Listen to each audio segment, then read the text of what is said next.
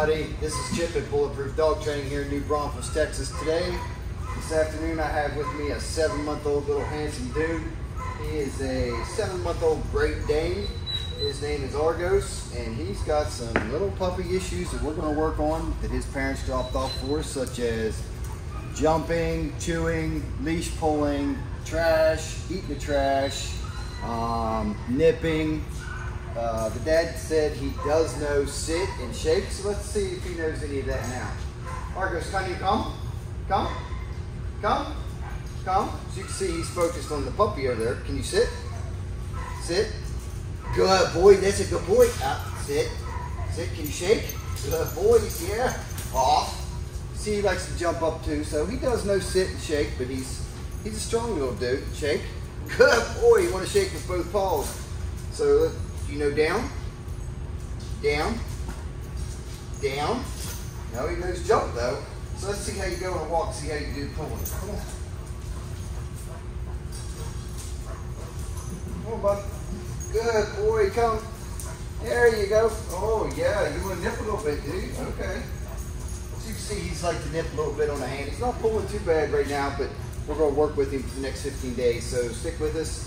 Check out and watch his amazing transformation in 15 days, and don't forget to check out all of our other social media pups. Thank you, and thank you for choosing Bulletproof Dog Training.